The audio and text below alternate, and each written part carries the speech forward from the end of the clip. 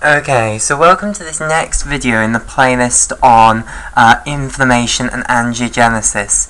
In this video we're going to talk about cell adhesion molecules, which are proteins that are on the surface of cells. They're integral membrane proteins, so they span the membrane, and they're involved in attaching cells to other cells, and also in attaching cells to the extracellular matrix.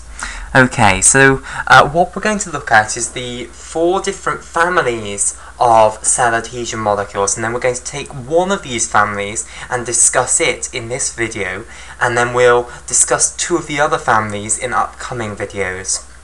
Okay, so let's just start off with the very basics. So, if we have a cell here, so this is the cell membrane, okay, then basically it can have a cell adhesion molecule, which I'm at the moment going to draw very crudely, just as a box, basically. Okay, and this cell adhesion molecule can either attach to another cell adhesion molecule on a different cell. Okay, here we go.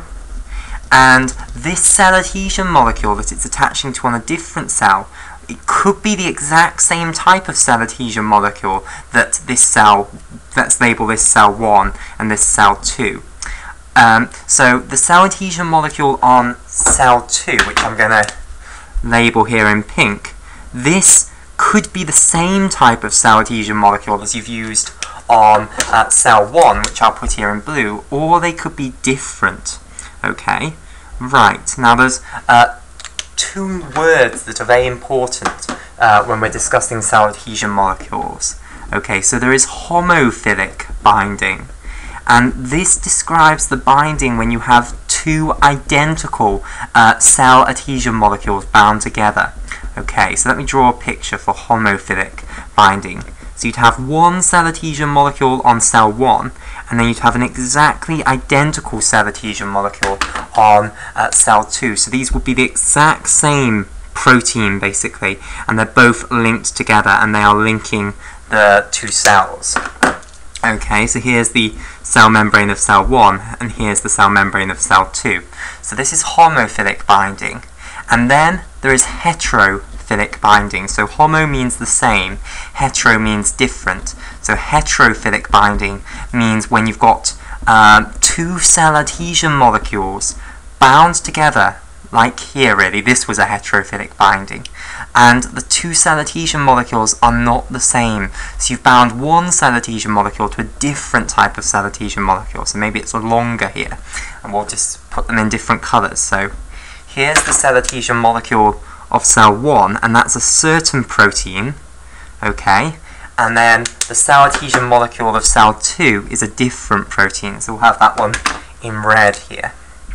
Okay, now this is one way you can get heterophilic binding.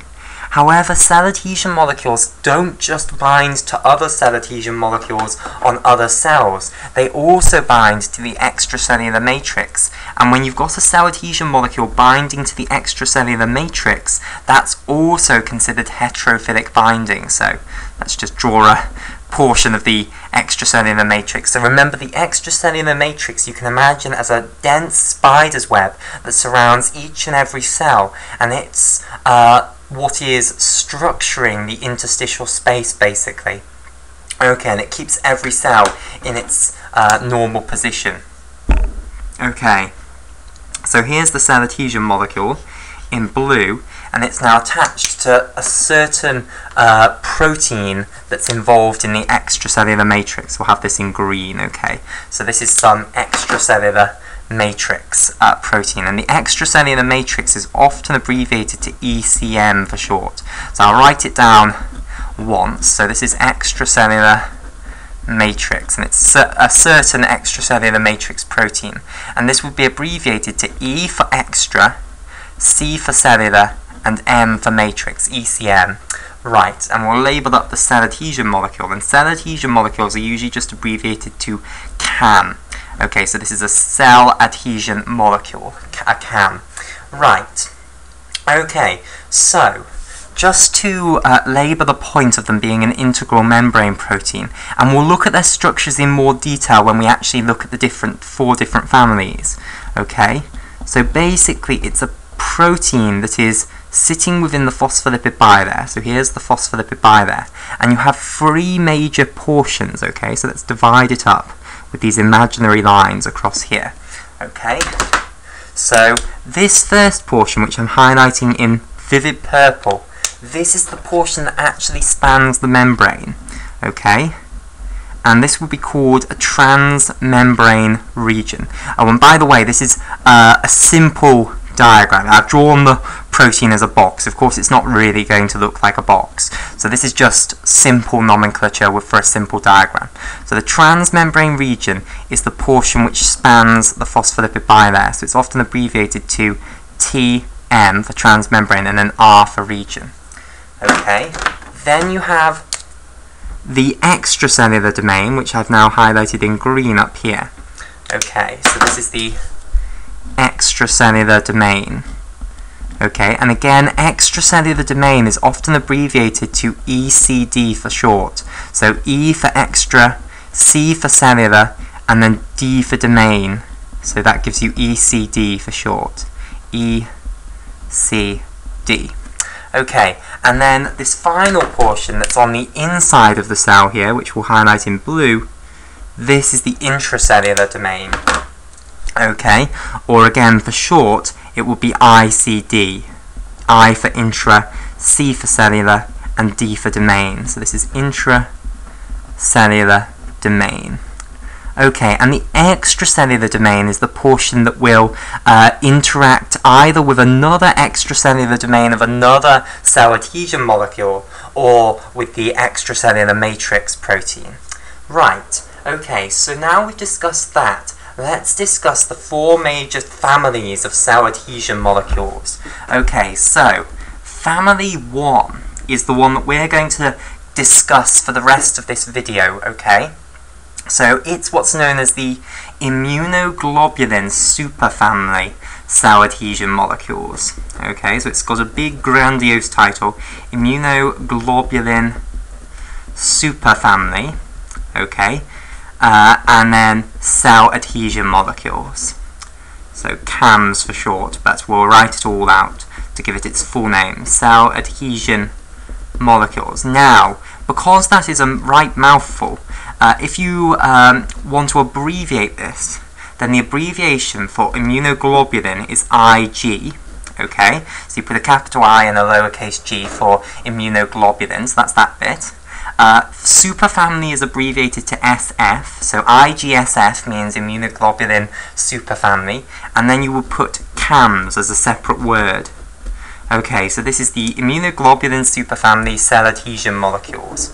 Okay, right, so we will come back to this family and look at examples in a moment, but let's just firstly see the other families, and we'll look at these other families in separate videos. Okay, so family 2 firstly. Okay, so family 2 is the integrins. Okay, and when we look at examples of the immunoglobulin superfamily cell adhesion molecules, we'll actually see that often these are involved in binding to integrins. So we will see some integrins through looking at examples of immunoglobulin superfamily cell adhesion molecules, because the thing they generally bind to is then an integrin.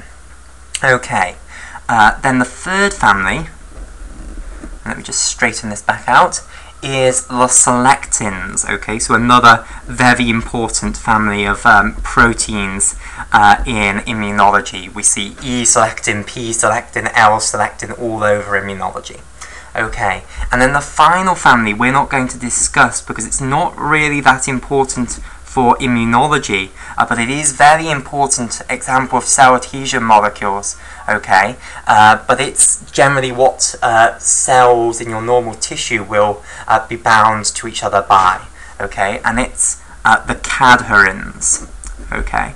So this is a very important family of cell adhesion molecules, but as I say, it's not relevant for immunology, so we'll look at In this video we'll continue looking at the immunoglobulin superfamily cell adhesion molecules. Then in upcoming videos we'll look at the integrins and selectins, but we'll ignore the cadherins. So each of these 4 families has a huge number of members within it which are all cell adhesion molecules. And we'll continue this discussion in the next video.